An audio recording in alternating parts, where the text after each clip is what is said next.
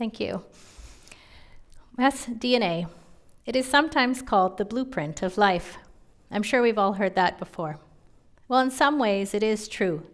You can't change your eye color, for example, but in many ways, it really isn't. Our DNA changes every day. DNA is actually getting damaged every day by external factors, like UV rays from the sun, or internal factors like chemicals. Humans do encode in their DNA proteins that can repair that damage, but those processes can't repair everything.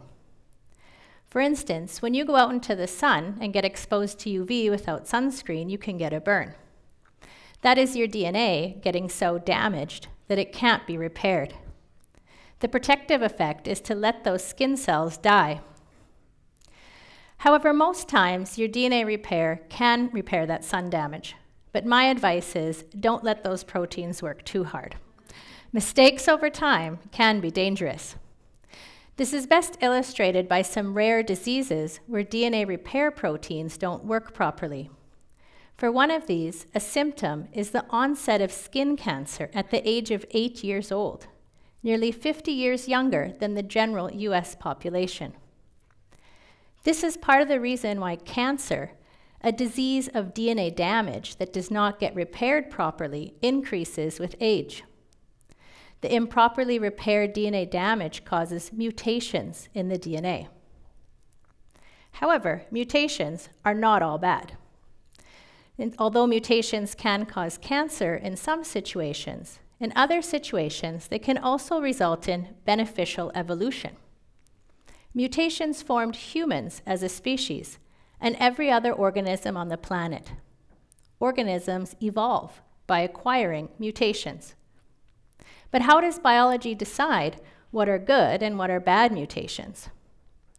I think of it like this.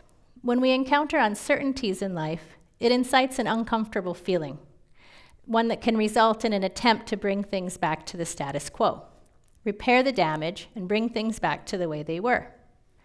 However, sometimes inaction is not an option. With some uncertainties, we've just needed to weigh the risks and make the best decision with the information available.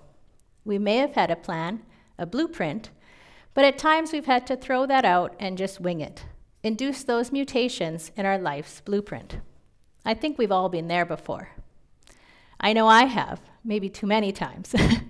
I took a risk near the end of my PhD, and I flew all the way from Canada to Australia to go to a conference celebrating the 50th anniversary of the discovery of DNA. All the best people in the DNA repair field were going to be there. And I was convinced during this trip that I was going to find a postdoctoral lab to work in order to help me answer the question of how mutations occur in DNA despite DNA repair proteins and how biology is weighing these risks.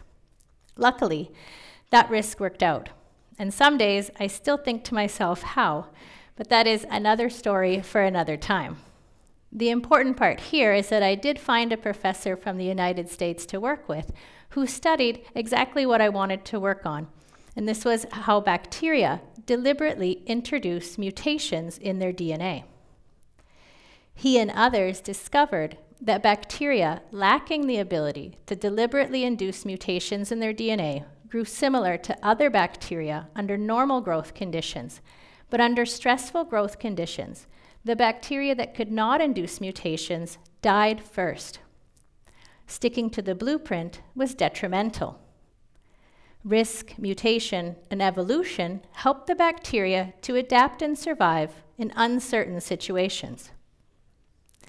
So I show up to my postdoctoral lab to study this process, but instead I arrived shortly after a very surprising discovery had been made by scientists. Humans and other animals were found to encode in their DNA a large family of proteins that deliberately damages and induces mutations. Now, this was in addition to the process I just told you about in bacteria. Humans had evolved an additional way to induce DNA damage. So I took yet another risk and I switched my research focus to study this family of proteins and be part of figuring out the details for this exciting new discovery. And 20 years later, I'm still amazed by these proteins, but I'm sad to say that their name is not as amazing as their function. They are called ApoBec. And if I sum up ApoBecs to you, I would say that these proteins are experts at winging it. They don't use a blueprint, they randomly induce mutations in DNA, and surprisingly, most of the time, it works in our best interest. Biology has pre-calculated the risks. In my postdoctoral lab, I started studying one specific ApoBec family member that helps us make better antibodies. The second time we get an infection, we have a better and faster immune response. And it's actually this ApoBec family member that's essential for initiating that process. During an infection, in real time, the DNA in your antibody-producing cells is evolving by ApoBec-induced mutations to respond to new pathogens that you're exposed to during your lifetime. Rare diseases that inactivate this special ApoBec protein results in people being immunocompromised and 80% of the time not living to the age of 25. So inducing mutations can be an essential function. Now, as interesting and important as this process was, I wanted something more. I wanted to determine if this process could affect the whole body and not one specific part. And originally, I was trained as a microbiologist, so I wanted to get back in line with my original idea of studying DNA damage in microorganisms. And this is where I switched, yet again, and decided to focus my research efforts, this time back in Canada when I started my own lab here at the University of Saskatchewan. There are some viral infections that antibodies don't do a good job at clearing up. In these cases, there is another mechanism occurring from a larger part of this ApoBec family, 7 different ApoBec proteins that do something more risky. These proteins cause DNA damage and induce mutations in virus genetic information in an attempt to cause mutational catastrophe and inactivate them. Now, that's different than what I told you about in antibody genes, and it's another outcome of mutations. A few mutations and you have no effect, too many and you have catastrophe, and somewhere in the middle is beneficial evolution. There are many mutational paths. Mutational catastrophe happens quite easily in viruses because their genomes are very small in comparison to human genomes. But there's also a risk for evolution. If ApoBecs don't cause mutational catastrophe, the lesser number of mutations may cause the virus to evolve. My lab has discovered that these proteins work together to prevent this from being a frequent occurrence. However, they are winging it, so things may still go wrong. This is why a burning question for me and others in the field was how these ApoBecs that cause mutations in virus genetic information avoid human DNA. Sometimes the virus DNA is right beside the human DNA in our cells. As research progressed, it became clear that sometimes ApoBecs do induce mutations in our genome. The extent to which this occurred was realized from precision medicine. Precision medicine involves the sequencing of a person's DNA to find a personalized treatment for many conditions, but especially cancer. Decades of collecting this sequencing information from tumors uncovered that ApoBec-induced mutations are found in approximately 75% of cancer types. Myself and others jumped in the field to find out what this meant. This is because the mutations themselves don't tell us the function of the mutations. Were they causing cancer cell catastrophe, killing the cancer cells like viruses? Or were they causing cancer cell evolution, creating new functions like the antibody genes? The problem answering this question is that if ApoBecs cause cancer cell catastrophe, killing the cancer cells, this will never be detected in the clinic. Only the evolution events that resulted in someone developing cancer is recognized when someone goes in the clinic and is diagnosed. How many times did ApoBecs take the path of having the cancer cell evolve versus helping the cancer cell to die?